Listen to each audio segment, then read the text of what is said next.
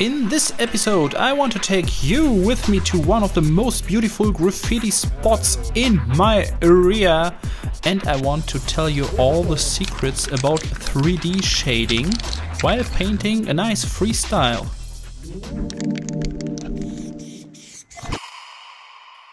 Hello friends and followers, and welcome back to a new video. My name is Smoe from Germany, and today we want to make a little raw video, and I will put the camera on my head now and start painting. But before that I will show you around so that you get an idea of the amazing graffiti spot.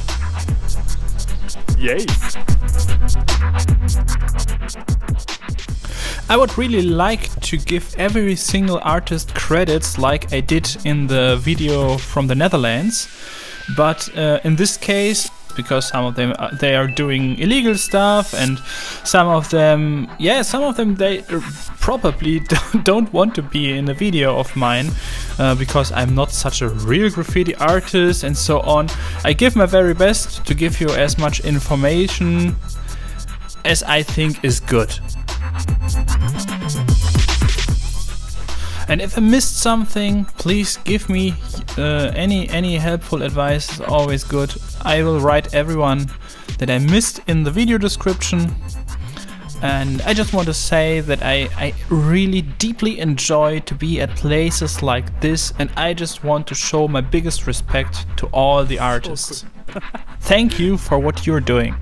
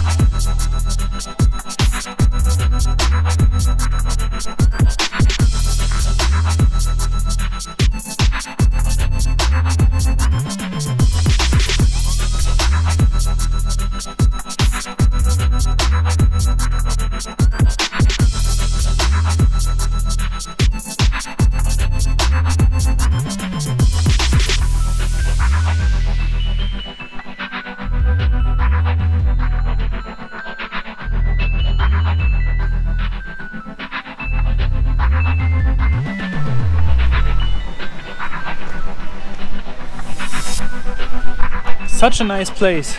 Recently I'm just waiting for my local guy for Kiel, but he still did not arrive, so I have some time to show you a little bit around. We are here in Münster. This place is called the Haverkamp.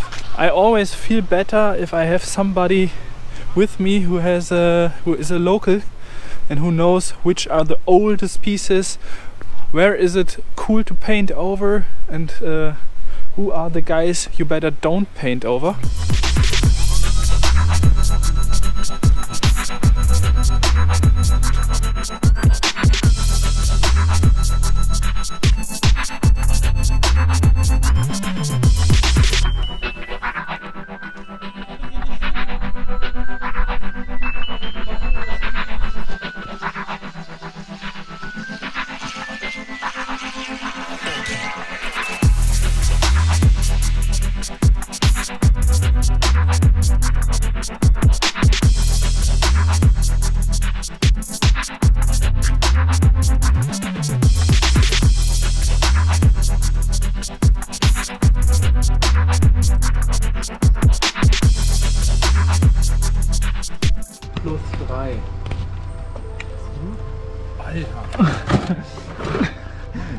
And I have to spread some wisdom at this moment. Always make photos. If you paint over somebody else's pieces, you never know if this guy has made some good photos, if he painted this at night, or if somebody disturbed him, or if he forgot his camera. Be so respectful. Always make photos before you paint over somebody else's artworks. Oh, guck mal, das passt voll hier oben.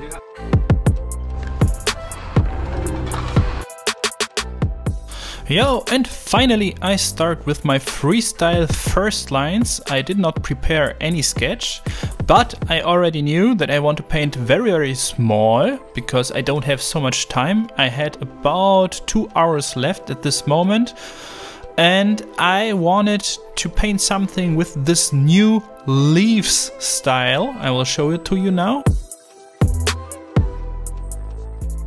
I don't know what happened with me the last weeks, but suddenly there is this new natural flowerish style in my head, and I want to work with these leaves in the next weeks and month probably. And this was the first time that I tried to bring this leaf style to the wall. I don't know if it was such a brilliant decision to try something new if I have only 3 hours to paint, but sometimes I'm just impatient. By going some steps back, I directly noticed that I could perfectly add a double connected extra bar above the O. And the S totally looks weird, and this is why I removed all these elements that I wanted to paint first, and I made just some tiny adjustments to feel happy with this piece. For the fill-in I decided to go with 2 different gray tones and 2 different blue tones, and I directly added the drop shadows within the fill-in before I started to paint the outlines.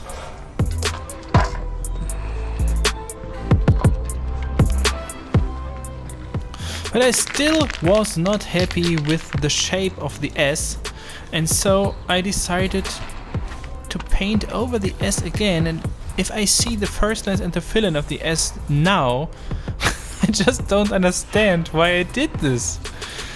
Okay, but sometimes you make weird decisions. At the end I changed it a 3rd time, and after that it looks better than it looks now, or it looks even the same, I would say. And I decided to go with black outlines because I didn't want to make any weird decisions, and black and white outlines, they're always a sure shot. You can't make anything wrong with colors that are at the ends of the whole color range.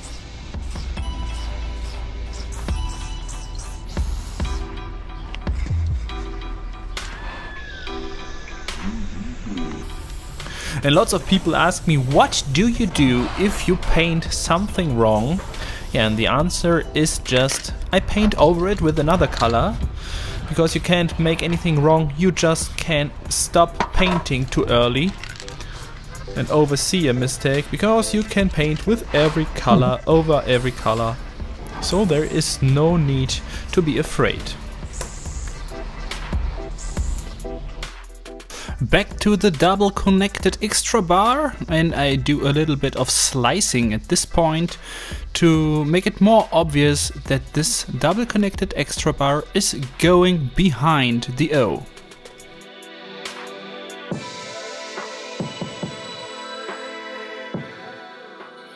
And after adding this kind of a serif to the S, I'm finally done with the basic piece, and now I will start doing all the effects. At first I add a little bit of shine on the leaf to make it look a little bit more round, and to give the eye more information about this curved shape of the leaf, I add these roundish rectangular designs and give them a little bit of shadow, so that the eye directly sees, okay, now I understand the shape of this leaf.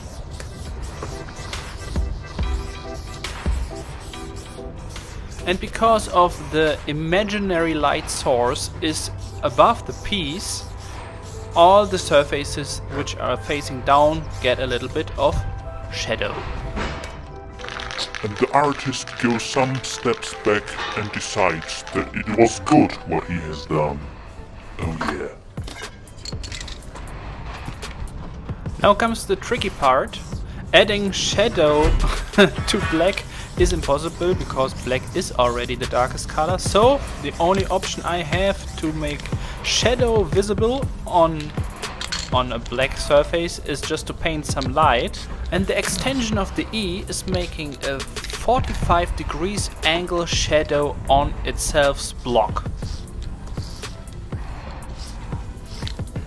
All outlines which are facing upwards or surfaces like this part of, I call it the nose of the E, they all get a little bit of blue reflection, but this reflection here is just there because I want to make this kink visible within the block.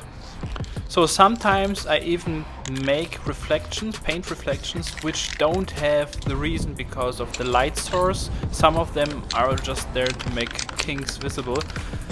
And yeah, at the end the eye has to be satisfied.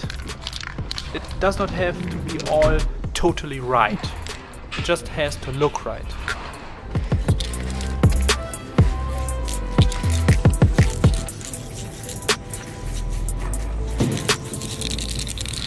And while painting the E, I noticed that I have way too much white space within the E, and so I added a little bit of black by adding these cracks.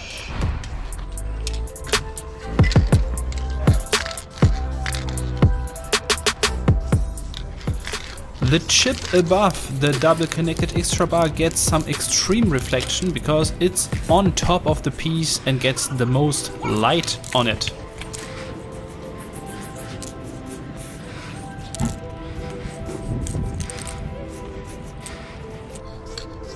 And again, here we have such an interesting shadow.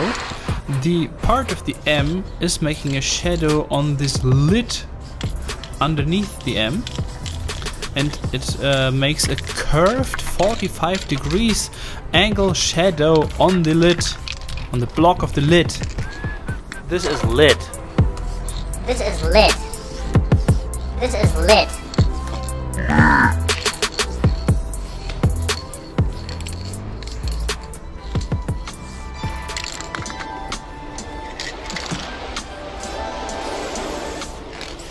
At this point I give the leaf of the S a little bit roundness as well, and shadows always look better if you add a little bit of a lighter color at the outside of the shadow. I noticed this when I was painting in Cologne together with Biatch. This was the first video of this year, I think. Yeah, I add here and there a little bit of reflections so that the fill-in looks curved. And all outlines which are facing upwards and a little bit to the left side, they get a blue reflection.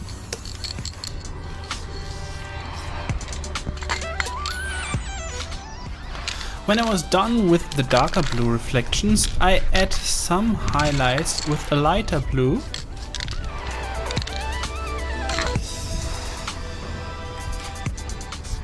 Like you can see here, looks beautiful.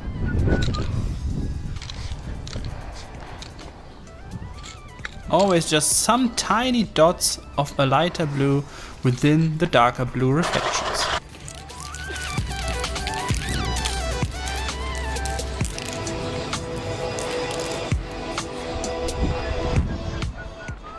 And after going some steps back, I decided, okay, this works good. I don't have to add anything more. Let's start doing some more designs within the fill-in. And I directly start with some white. And I add the YIC crew on the left side and the Skill Art crew at the right side. And because I'm so goddamn clever, I already took some dark red with me, and I use this red to paint a nice drop shadow. And because so many people out there have problems understanding the magical drop shadow, here is a quick drop shadow tutorial. Okay, this is our graffiti piece and we already know that the light source is at the upper left corner. So the shadow of our graffiti piece will fall into the same direction. It is easier to understand if you imagine your graffiti piece would be just a flat shape. The shadow is just a stupid duplication of the whole shape of the graffiti piece. And look there, suddenly it looks 3D. And the best thing about it is that your brain is so stupid it does not even notice if the shadow is totally crooked. It always looks right.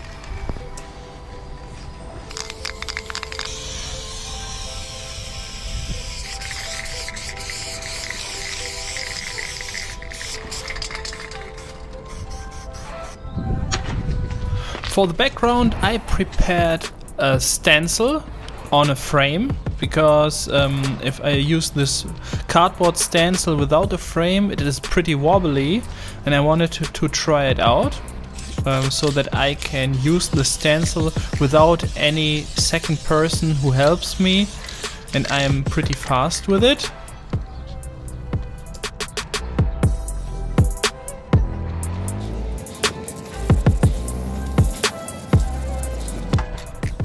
I designed the stencil in a way that it creates one seamless pattern. So all corners create together a flower, and there is always a flower in the middle, and you won't see the connection points. And the secret about the drop shadow is that always when I paint over the drop shadow, if I paint some pattern over the drop shadow, I just use a darker color. There is no transparent black, there is no magic, it is just a darker color over the darker drop shadow and a lighter color over the regular background. Ja. Bam! Look at this! Bitteschön. Yo, now I add some funky designs with a very flashy color.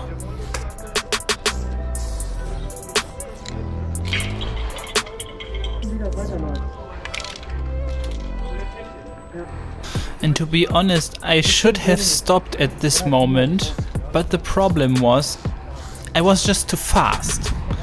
There was still time left over, and oh man, now I start to paint. I'm not sure if I painted too many effects and too many reflections and too many weird things, but now I start to get crazy a little bit. I added a pink backlight reflection in the shadows.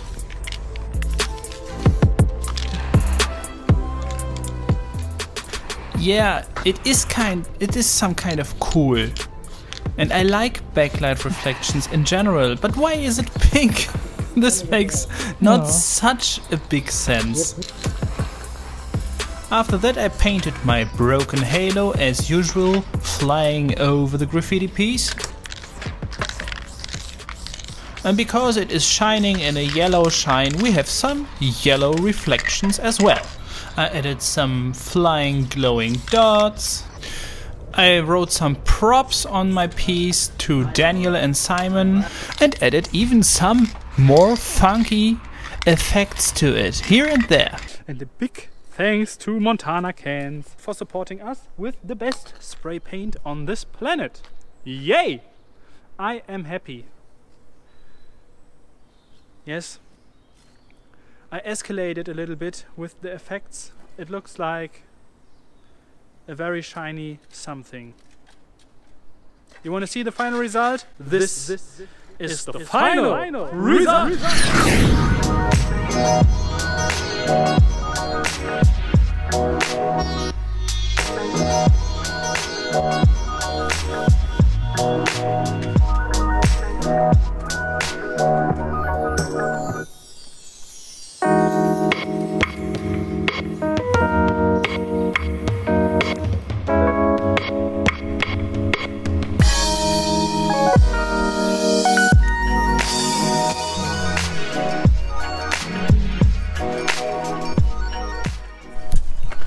Yo, this was my quick Tuesday morning spray, and now I will drive to the podcast, the Eskaliert podcast from Daniel and Simon. They made a super nice interview with me about social media, being an artist, what it means to work on your own, because I I never worked as an employee ever my whole life. And yeah, they have a super nice German podcast about entrepreneurship, startups, and I will put it in the video description. I hope that you were a little bit entertained, and I hope to see you in the next project.